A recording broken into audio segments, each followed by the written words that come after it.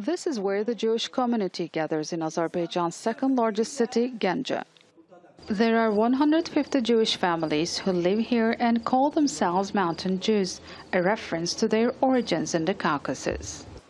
This was the place where they prepared for the festival of Shumene Atzeres on October the 10th. But a rocket hit a school garden across the street from them that morning. They say they're now scared to come here in crowds because they fear their city has become a target. Since that day, we haven't been sleeping through the night. We're watching over each other. I have a bunker in my house. I gather my neighbours so all of us are safe. We've been sleeping with our clothes on. We've piled up some supplies, including our children's clothes. Jazeera says Azeris and Armenians had lived in peace until the fight for Nagorno-karabakh began in the 1990s. She says people's ethnicities and religion was never an issue here. We used to be all together at festivals, weddings, funerals, but some of the Armenians changed suddenly. We're not fighting the Armenian people, but the fascists. Jews account for less than 1% of Azerbaijan's population of 10.2 million. The Jewish community here, like other Azerbaijani citizens, has been uncomfortable since the rockets hit here. The remainings of the rocket also caused damage in the nearby buildings. Windows were broken. We had to cancel our gathering. Our children are scared.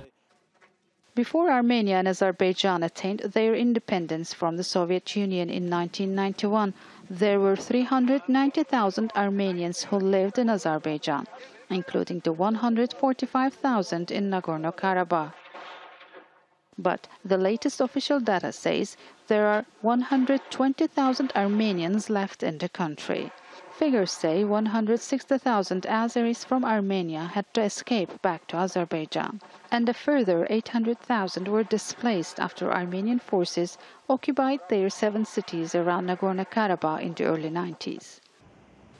Armenian churches have been preserved as historical structures in Azerbaijan, but they are not open for service.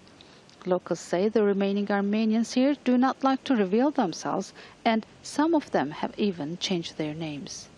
Many Armenians and Azeris say they have lived in these lands in peace before, but the last 3 decades have been years of dispute and conflict.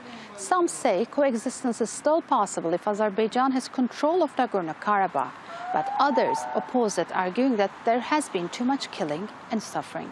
Sinem, Koseoglu, Al Jazeera, Mingachever, Azerbaijan.